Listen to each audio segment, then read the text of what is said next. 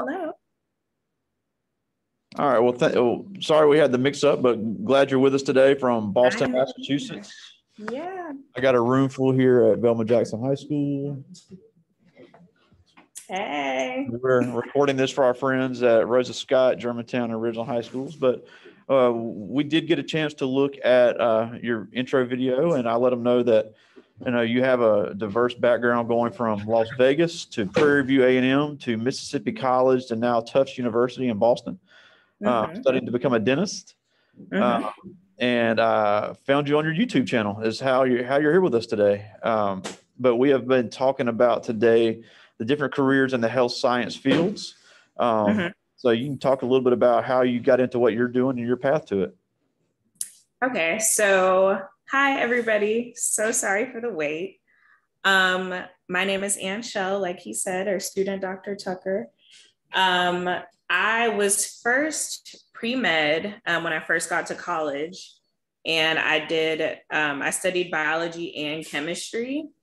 And then I figured that I absolutely hate physics and anything involved in physics, I didn't want any parts in. And I knew you had to take physics for the MCAT. So I'm like, let me see what else is out there because physics is awful for me. But I also shadowed a bunch of doctors. I volunteered in the ER just trying to see what I wanted to do. And then I ended up switching. I shadowed a dentist and her life was amazing. I'm like, oh, you come home at 5, you're done with your day, you make a bunch of money.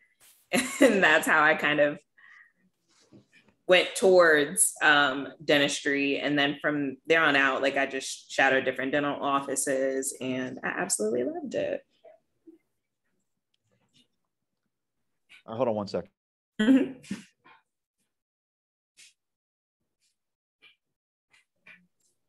Now, before we get into the more of the health science part, something I do want to hit on is that you did do an HBCU undergrad and then went to PWI grad school. So can you talk about the experience and what you got out of both experiences in that?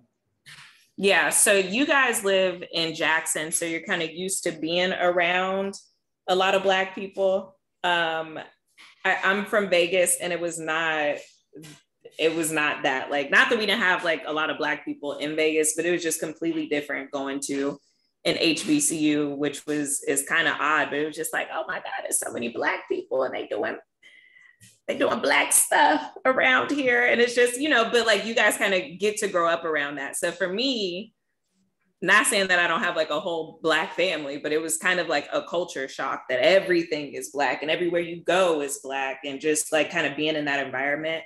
But definitely an amazing feeling.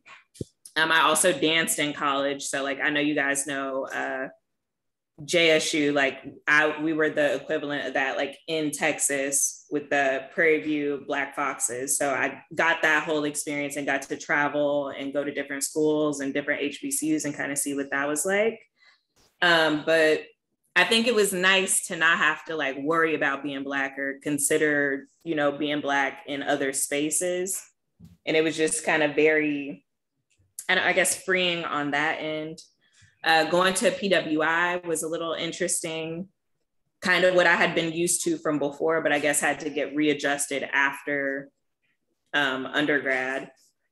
And let's see, I was also there when Trump was elected, and you guys, being in Mississippi, that was a little different. And people walking around with their MAGA hats, and you just didn't know if you were going to be under attack for something. And I think at that time there had been a beheading in Jackson, and it was a wild time. Yeah. And you did talk a little bit about just now about the academic requirements. So if we have young people that want to get into dentistry, can you talk about your degrees that you got at Prairie View and at Mississippi College and what you're doing now? Yeah. So I have a undergraduate degree, a bachelor's degree in biology with a minor in chemistry. And then I have a biomedical science master's. And then now I'm working on my doctorate, which is, Doctor of Dental Medicine. But you don't have to major in biology to be, a doctor or a dentist. as long as you have the prerequisites. Like they will make you take biology, they will make you take chemistry and a plethora of other courses. So it's just kind of, I don't want to say like the easier route, but you don't have to do anything extra if that's already your major. Yeah. Now, if you decided to like major in English, which some people do, or major in something else that they like really enjoy, like communications or anything else that you enjoy, it's totally fine. You would just have to take those additional biology classes, the additional chemistry classes on top of that. And I know a lot of people, I guess like back when I was growing up, it was always like, we'll go to community college for the first 2 years, knock out those core classes, and then go to university and knock out like, you know, the classes in my major. But I've learned through like talking to people throughout the years and working with admissions that that's a terrible idea if you want to go into the medical field. You save money on the front end, but you lose it on the back end because all the professional schools, whether it's medical school, dental school, like pharmacy school, all these different schools want to see you have all those classes done at a university. So nobody tells you that. It's just like, oh, you're saving money. Let's go take English here. But it's like, no, you have to go back and take them. And I know plenty of people that had to do that on the back end to get into dental school. Yeah, and that's a very interesting point. And, you know, the community college route is a very good route for certain professions. Right. Absolutely. Yeah, you're absolutely right. If you want to have any type of doctor on your name, having the full university experience is something that is pretty necessary almost all the time. My dad is a surgeon here in Mississippi. He's one of the very rare exceptions of somebody that did community college the first 2 years. Now, before I get to some of the students' questions, I do want to talk a little bit about in a dentist office, besides the dentist, what other people are working there if they don't want to do the whole pay a lot of money and go to school for a long time to be a dentist? What are some other jobs in the dental field? Yeah, absolutely. So there's dental assistants who you can get a undergraduate degree from. I mean, not undergraduate, community college degree. You can go there for that. We have dental hygienists. We have people who, it depends on like what kind of office you're working for, but like office managers who would have like a little more business experience or like dealing with insurances. You would have like lab technicians. So if you're like really good with art, really good with your hands, dentistry would be great for you. But also like we have people who make the stuff. Like, I don't know if you guys follow like different dentists or like, you know how everybody is getting veneers right now and everybody's kind of getting that $1 million smile or whatever that they're going out of the country for. The dentist is prepping the teeth for them and like kind of getting the patient ready for them. And then we do the application, but the actual people who make those things are the labs. They're like dental labs. So those are like the true artists who do incredible work. So those are also options. If you like finances, if you're good with money, you figure yourself like a numbers person. We definitely need people like for the books. So there are many different roles to the team. Yeah, and then like you just said, a dentist is not going to be, for the most part, is not going to be working weekends, not going to be working late at night. It is a pretty set schedule most of the time. So most of the time. Yeah. I mean, obviously you have your emergency situations and special situations depending on where you're working. But also, you know, I had a local pediatrician here in another class, and she said the mistake that people in the health science industry make is that they don't get the business side of it. So they find themselves as an employee and they get cheated out of money because they haven't learned how to manage a business. And that's something that in dental school, you'll get great dental care, you'll get patient care, great education on that. But she said a lot of doctors, especially female doctors and dentists, and especially minorities, are so excited to have a seat at the table. They let people take advantage of them because they don't have that business background. Yeah, and that's when you have friends from different backgrounds and you have, you know, the people who know business kind of help you out. I'm about my money all the way. Like when I got a contract for a job and I made sure that it was looked over by several people before signing anything, because you're absolutely right. Like women have been known to they just want a seat at the table, and taking the first offer that's given to you isn't always unless it's like an amazing offer. But like women have been known to be the ones to never negotiate a contract, never negotiate what they pay. They're just like, okay, I'm going to pay you $150,000. And you just take it like, oh, okay, great, it's a job, it's an experience, and men commendably don't do the same. It's like, okay, well, you said 150. I know there's a room for 170 in the budget because I'm bringing X, Y, and Z to the table. So as women, I definitely encourage you, like we're past that point. We're already at the table. Like we need, Yeah, and and I know we had Dr. Antoinette Lyles here in Jackson, but why is there such a need for black females in the dental field, even in the dental hygienist and dental assistant areas? I think this job is like so much bigger than us, and there's so many like little girls out there watching you, even where you are now, even like when you're in high school, when you get to college, when you like, there are little girls that want to be you and that like have never seen certain people in certain positions. So I think it's important for us to be in these positions of power, and just, it's also, I think we're some of the most relatable people. Like I see patients come in and talk to some of my classmates, or just, different people in different way. And just, it's interesting because as a Black woman, certain people just don't cross you in that way. I'm just like, excuse me, well, who are we talking? Because you can leave. And like other people are just, not really used to that. And I think just being able to like relate to your patients and, kind of like relax a little bit. You don't have to have like the stiff like person, like, oh, I'm going to the doctor's office, this is very uncomfortable. I think we really provide like a new level of just flavor to the role. If anything, like I'm professional, I'm very smart, I have, these degrees, but I can also, you can get read and you can, I show up, I'm popping half the time. Like we create that type of diversity. Yeah, and that's a great point. Because it is, at the end of the day, it is about it is a business. So customers have to trust you and have to relate to you. Some of their questions. This is from William Walker, and he what made you want to get into dentistry? So I kind of talked about a little bit of that at the beginning. That was like the early phases. But I'm also kind of artsy at heart. Like I'm really good with doing stuff with my hands. And I'm also very interested just in medicine. Like I love the way that people, like in dentistry, like we can diagnose a lot of healthcare problems. And I really love healthcare, which is why I have my other degree.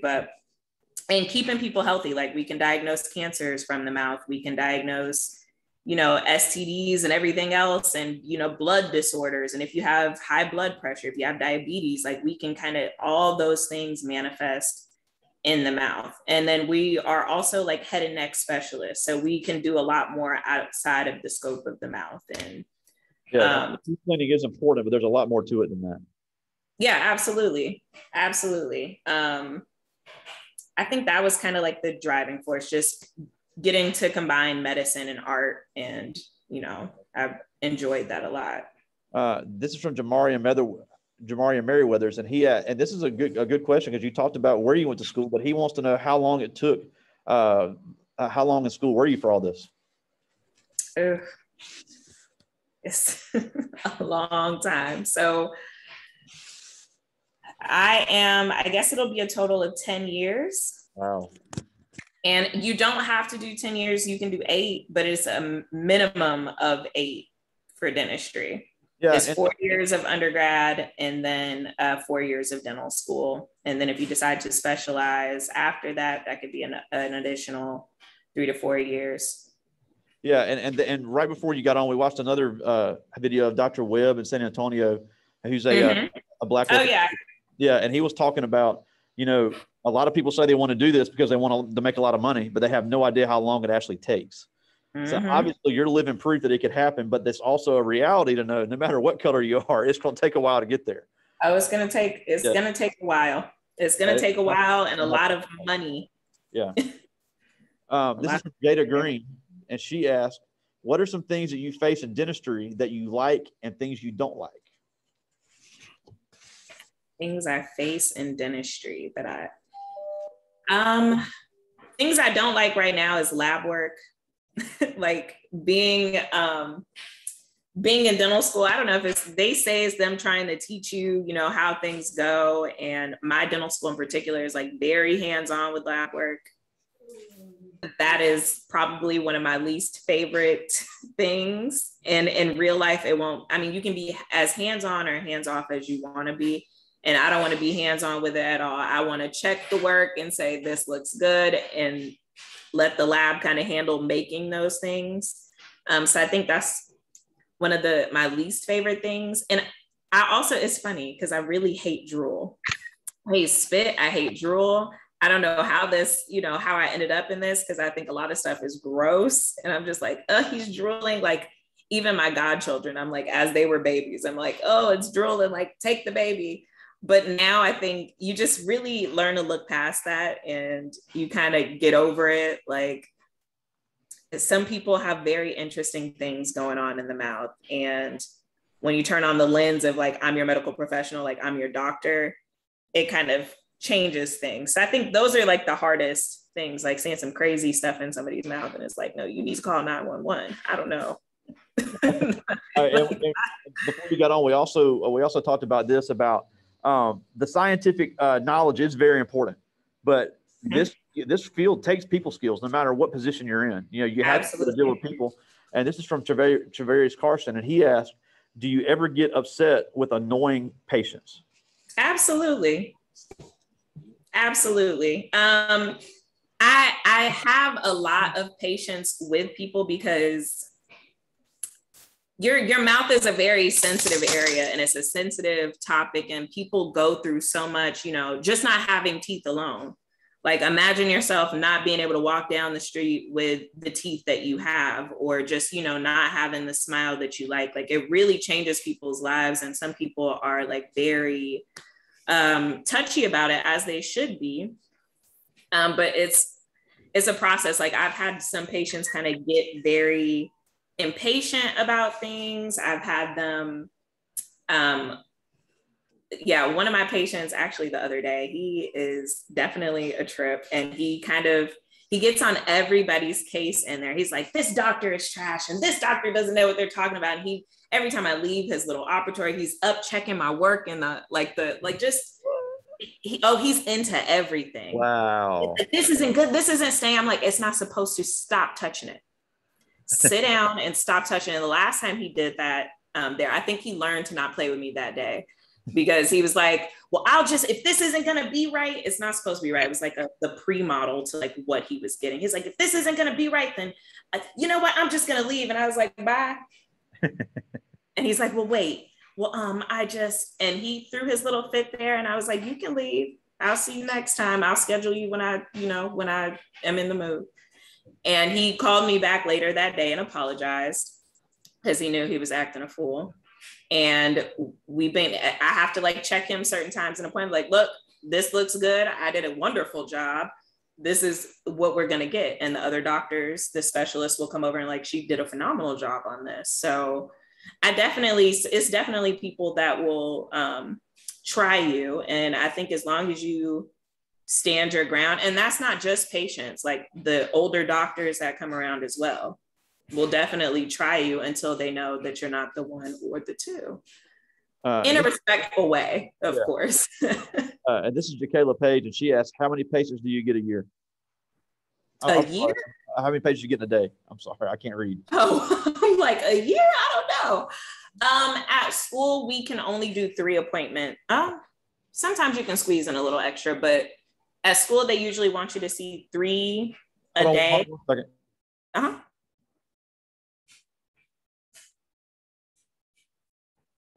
Sorry, I got buzzed by the office. Go ahead. I'm sorry. Okay. At school, we usually see 3 a day. And then like we have 3 appointment slots. And then I guess like on a day-to-day in real life, you can see anywhere from like 6 to 10 a day. And 10 is like working extremely hard. All right. This is from Selena Johnson. And she said, when you were in school to be a dentist, what were the most stressful moments? Most stressful moments. I think every year has like a different type of stress, and every year has like a new stress. So I guess the stress, I can go through each year and tell you stressful moments. I think first year, it was just being adjusted to being in a new city. And Boston is like a city that like people don't mostly drive. You're taking public transportation. So, and it gets extremely cold. Oh, So yeah. that just that it's already cold out. So like it's getting there already. But that was an adjustment. So I think first year was an adjustment. I had already had my master's in biomedical science, so the classes weren't like crazy outside of biochemistry. That one was annoying. But outside of that, the classes felt doable to me. Certain people like were kind of struggling in some, just the transition. Second year, on the first week of second year, I went to the office. We call it 15 floors. The top floor in the dental building is like a very like high rise building. Because in the cities we built up and not like out. So like it's not like a lot of like space for things. Everything is like very high. I went to the office like my like first week of second year, and I was like, you know what? This is not for me. Just give me my money back. I'm not in the mood for this. This is absolutely ridiculous. I can't do it. They were like, Anshelle. And I had worked so closely like with administration already with my roles at school. And they were like, Anshelle, go just take a breather. And I was like, no, give me my money back, please. Like I want no more parts in this. Like this is absolutely nuts. And I think it was just the pace of everything. They always use the analogy like it's like drinking water from a fire hydrant. So there's so many things coming at you. There's regular classes that you have to study for, and studying is not an option. You're not going to come in there and just ace something like you've been able to kind of finesse your way through high school. So like we're studying for hours a day. We're doing projects and projects take hours. So like you can redo a project maybe like 5 or 6 times, like because it has to be right. So don't think you'll just do it once and then it's just going to be what it's supposed to be. On top of that, I had meetings all the time because of the positions that I held at school. And then just like regular workshops and meetings and this and that and community survey, like it's so much kind of coming at you that it's just like, that's the overwhelming part about second year. Third year, just getting into clinic and like seeing my own patients and kind of like getting used to like the software that we use. And then now fourth year, I'm pretty much chilling. I've passed both of my boards. And now I think the stress of fourth year is just like licensing exams. Yeah. So, yeah. Now, I know Tufts University has a partnership with Mississippi College, but is that the reason you chose to go to Tufts? Because I know there's a lot of other great dental schools in America. Yeah, so I interviewed and got accepted to some other dental schools, but I chose Tufts because I like the amount of Black people that were going to be there. Like at UNLV, at my home school, I would have been the one Black person at the school. And I'm thankful that I did that because this last year with the whole, Black Lives Matter and all the stuff with George Floyd, like I thank God every day that I made the decision I made because I had like the mental support here from my classmates and because it's now like they're increasing in number of Black students every year, but like my year was originally like the largest amount of Black people. So like or people that identify as Black, because it's not all, I like to call them regular Black, which is totally incorrect. But like there's certain people from like Africa that aren't like, not Nigerian or, Kenyan, but like the other people that are like Arabic or, but they also like on their applications identified as Black. So you'll kind of run into that too. But it was important for me to have community. And when I came to Tufts, like I felt that, and like with my interview process, but I did get into my home school and another school. And I just, this is where I kind of felt most at home, like with the people. Yeah, and I know Mississippi College had a big hand in that, and that's great. Yeah, absolutely. And I don't think people realize the talent of the faculty at Mississippi College. And I think for anybody watching now or watching later here, if you're wanting to get into the medical field in any shape, form, or fashion, Mississippi College is really something you need to look at, and it's right down the road. Mississippi College is a beast. Yes, a beast. Like, when did I graduate? 3-4 years ago. And it like literally still helps me on board exams today. Like there's certain stuff that I just know that are so ingrained in me from Mississippi College that like I love my undergrad, love, won't take anything away from it, but I would not be where I am today if it wasn't for Mississippi College. Yeah. Like, yeah, man. So the education there is phenomenal. And I'm like, dang, why didn't I know about this in undergrad?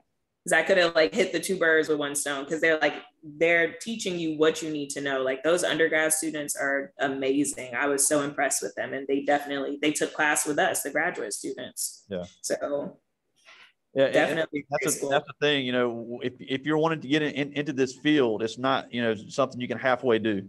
You know, Dr. Whitman said that it's something you have, you know, you got to be 100%. Now, obviously there's opportunities there, but you number one, you got to become from a great program, and number two, you got to knock the top out of it. Yep. And we're almost out of time. And they had some great questions, and we thank you so much for joining us all the way from the other side of the country and your busy schedule this morning. But I ask every speaker this. Like everybody else in this room, you grew up Black in America. Mm-hmm. Now, granted, you grew up in a big city, but you still grown up Black in America, and you're facing obstacles now that they are going to face, whether they like them or not. And I say all the time, it's not right and it's not fair, but we all know it's true. So even if they have no desire to ever get into health science, they have no desire to ever get an advanced degree, how can they overcome the same obstacles that you faced when they come their way as they get older? Ooh. I think just knowing that you deserve to be here, knowing who you are and whose you are. Like I wouldn't be anywhere without God. So like I can't even say that any of this is like just, you know, I owe any of this to myself. I owe any of this to society. Like keep God first, and not to, you know, get all extra spiritual on you, but like man can't take away from you what like God has meant for you. So if something is like written into your life and you're supposed to be somewhere, then nobody else on this planet can take that away from you. And just, you know, be strategic about what you do. Don't be an easy target to like, you know, get your life thrown away. Don't, you know, I don't know if you guys like watched the Central Park 5 story, but that like really, really messed me up. And just, you know, imagining my cousins in that situation, and some of my cousins and family members have been in those situations. So like that, it's on Netflix still. That's a great. Yeah, like being in the wrong place at the wrong time. Like, oh my God, if I have sons, they have to stay home. Like being in those large groups of young boys, and it's some that kind of hang out around my apartment. I'm like, stuff comes up missing around here. Y'all know y'all are the first target, and they're gonna shoot first and ask later. And it's just really, really important to kind of keep yourself in those safe environments, keep yourself involved. If there's sports there, if there are like anything that you can be involved with, be involved with it. Like, don't get into the riffraff. I promise you, it won't get you anywhere. The people you have to cut off, I don't care if you knew Bubba since you were 6 years old. If he is not going or she is not going where you're trying to go, then sometimes you have to leave those people where they're at. And I've had to leave a lot of people, and it doesn't mean that any love is lost. It just means you're not getting me to where I have to go. And it is what it is. Family members, friends, anybody. Yeah, I agree. I think it's good for them to hear it from somebody else besides me, because I think they think I'm making stuff up sometimes. But before we go, make sure you plug your YouTube channel. You know, I think you're a great subscription and a great IG follow. So why don't you hit us with your YouTube channel? Yeah, you guys can follow me on Instagram. My Instagram is a little crazy sometimes, so it's definitely, you're not going to always see Dr. Tucker on there. But it's Hit the Jackpot _5, and my YouTube is also Hit the Jackpot, and you can go to my YouTube from my Instagram. And anytime you guys like have questions about anything, I know you guys are, what is it, 9th grade you said? Yeah, this is all 9th graders in here. Okay, yeah, but it's never too early to start thinking about like what you want to do, and go to those different offices and like just see what they do, because sometimes you don't know. You might think that you want to do something, you're like, oh, this is trash, like this is whack, this is not a life I want to live. So it's important to just, as early as you can, before you even pick a college, before you pick a major, before you do any of that, like go out into these professions. You think you want to go and be an engineer, find one. Like, you think you want to be a doctor, go volunteer in the hospital. Like, find these people because they're out there, and you guys have, so many Black people in Jackson that you can kind of look up to and go after. So, and make connections with. Yeah, but still, you're a great example for all of our young people, especially our young ladies. You had some great stuff for us today. And we thank you so much for joining us. Yeah, of course. I'll see you in a few weeks when you join our entrepreneurship class to talk about. Yes. Looking forward to that one as well. But keep doing what you're doing, and thanks so much. And I will talk to you very soon, my friend. All right. Thank you. Bye, guys. Yeah.